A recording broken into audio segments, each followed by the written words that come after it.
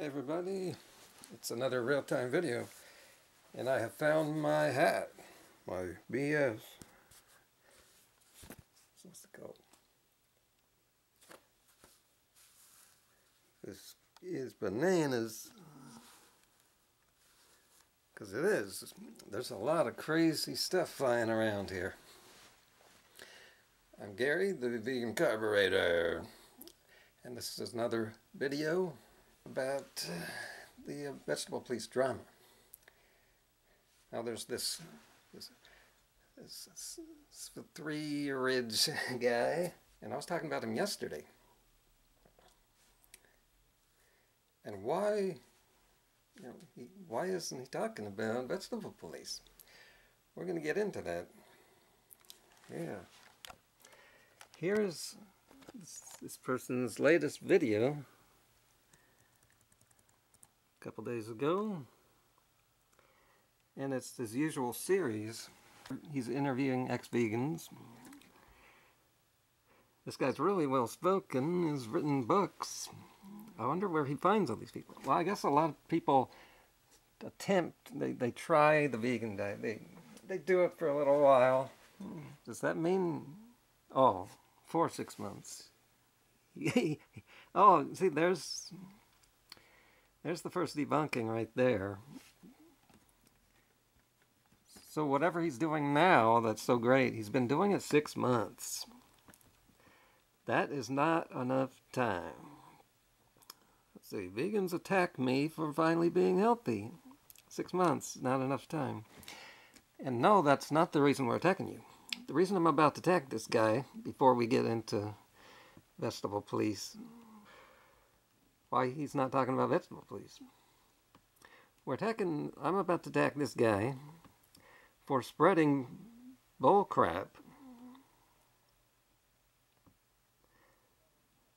I'm about to debunk his bull crap, just like I just debunked the bull crap of this title here. Okay, start from there, the beginning here.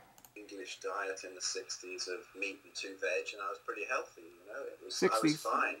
60s. And then I suppose the first problems happened when I was a serious hippie and used to travel around in wagons and live in buses and teepees and stuff, and of course all the macrobiotic thing was going on back then, probably about, I don't know, 1980 maybe, 79, 80. 79.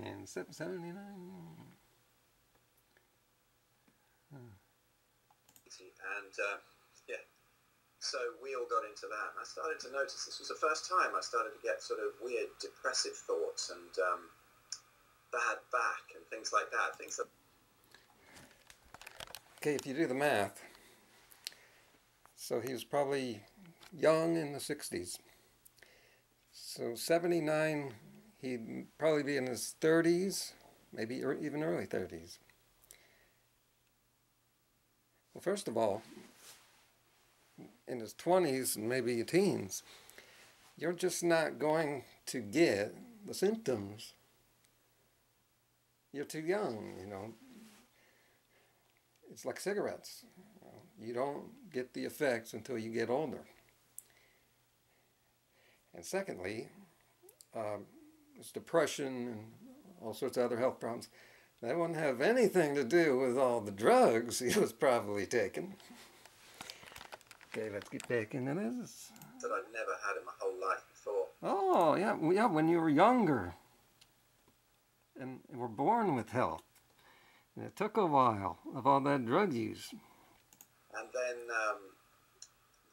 after a little while of that, I decided, I'm going to stop with all the psilocybin and all that sort of thing, and I'm going to become a yogi and go up and live where I live now, actually, the center of the whole transcendental meditation thing. And of course they're very vegetarian, and they've misinterpreted Ayurveda and all of that kind of thing, and say that you've got to eat all this southern Indian food or whatever. Southern Indian food, would that include ghee, which is fat? Anyway, is it northern India? Well, they're all the rice and dal and veg and stuff like that, so they live. Not sure what that was. He said rice, veg, and something in the middle there. I think the problem was something in the middle. On that. And I got into that, and yeah, pretty soon started to have some serious joint problems. Joint problems from rice and vegetables? No, I don't think so. I think it was the ghee. Nowhere near as serious as they became. But, yeah, sorry, this is a fly driving me nuts. Anyway, so, yeah, I got into that. Everybody seemed reasonably healthy. You know, they were in their 30s or whatever. I was in my 20s, and it seemed... Oh, there. He was still in his 20s even, so he was real young. It seemed okay. It seemed like a good idea at the time. And then that carried on pretty much vegetarian until about 1997. Okay, see, the key words there I just cut. Notice he said pretty much vegetarian. Not even pretty much vegan. So he was eating an omni diet, which is bad for you. I took over a gym, and I ran it, you know, and started craving some protein. That's bullcrap. You know, maybe he was under eating. That could be. But it's hard not to get enough protein. With all the training, obviously, it added a few chicken breasts, which it doesn't really do much. You know, if it's still a high carb diet, it doesn't really do much. And what is doing much? What is he looking for? So I grew, you know. So is he saying carbs damage you or something? I got quite big, but I started to get all these terrible... I think if we pinned him down, he would say it's the fiber in the grains. And grains are a carb, see? The way those two are conflated together. They do that to put down carbs. It's really not good for the listener, who ends up more confused. Joint problems, you know, sacroiliacs going. My wrist was trashed. I was a drummer. Well, still am. And drummer. My wrist was really bad, really painful. Oh yeah. So the accent, I didn't understand that till now. He's a drummer. So am I. I've been playing for about 40 years. Really good. Just getting better and better. My old age. Just have to put it in ice buckets, you know, in between sets when I was playing. And I just wasn't twigging it. And I started to get really fat and whatever. This went on until... I'm real thin. 2010, we'll skip forward to 2010. Well, 2009, I was really fat. And I thought, ooh, I'd written a book in 96 on training and Ayurveda and diet and all. The reason he was fat is because he was almost a vegetarian, which means omni. That sort of thing. The diet chapter was shite. The rest of it was okay.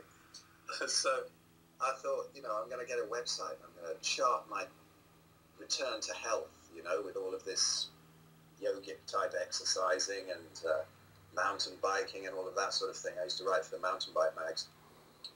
And little did I realize that a year later, I'd be in a far worse state. You know, I mean, the exercise did nothing. The calories in, calories out thing doesn't do anything. And so a year or so later, I come back from a holiday in Thailand, and one ankle one morning just completely exploded. Okay, we're going to skip ahead here, but this guy sounds like he's got some major problems. And it's not because of rice. All kinds of things that happen. And okay, right around... So I went off to the rheumatologist, and he said, oh yeah, well, hopefully it's just reactive. I mean, right fasting was good. It really took the symptoms away. You know, I used to do all kinds of water fasts, like 3 days, 5 days, 11 days, I think was the most. I didn't do any monstrous ones, but after the third day, it was heaven. Suddenly, the symptoms would disappear. So it was really obvious that diet had something to do with it. And it was something... Yeah, I agree with all that. ...to do with the gut, you know. So, anyway, but of course, the answer must be raw veganism. Isn't it the most pure diet? Isn't it the most wonderful thing that's going to detox the body of all demons? Yep. So, But it's more than that. You know, and it was just ridiculous. Just juiced stuff, spinach and avocados, and of course loads of bananas, because you can't stand the taste of the rest of it without bananas in there. And then it just wasn't getting any better. A couple of things kind of cleared up, so you can see how vegans have the initial results. You know, and I lost a ton of weight. You know, I lost about 75 pounds, I think, disappeared. But it was obvious that all my muscle had gone as well. So then finally I discovered a more keto diet. I discovered the whole Natasha Campbell-McBride thing, you know, and GAPS diet and stuff. And I got onto that. And I also discovered good old Jack, you know, good old Jack Cruz, and got into his protocols and got into some cold thermogenesis, and just ended up absolutely ripped. The trouble is, I'd lost all my muscle as well, so I was about 9 stone in English money, which is like... Wait. He lost all his muscle twice. Now, if you lose all your muscle just once, well, what that means is you weren't eating enough. He was juicing a lot. It sounds very much like he went Sv3rige's. Yeah, Dan, I did a lot of videos on Sv3rige's. And I was under-eating. Systematic under-eating. That's what he said. He acknowledged this. And see, all the juicing he does, what he says is...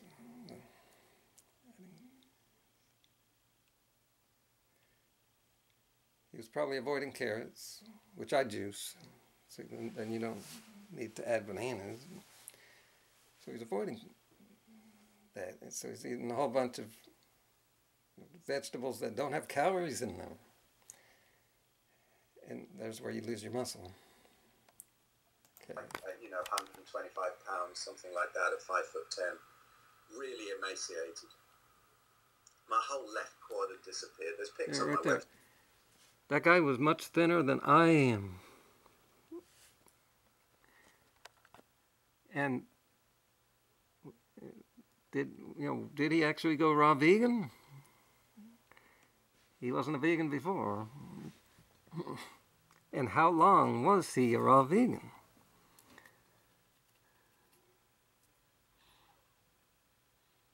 That's the thing. And he got smaller than I am. I'm partly a raw vegan. Why didn't this happen to me?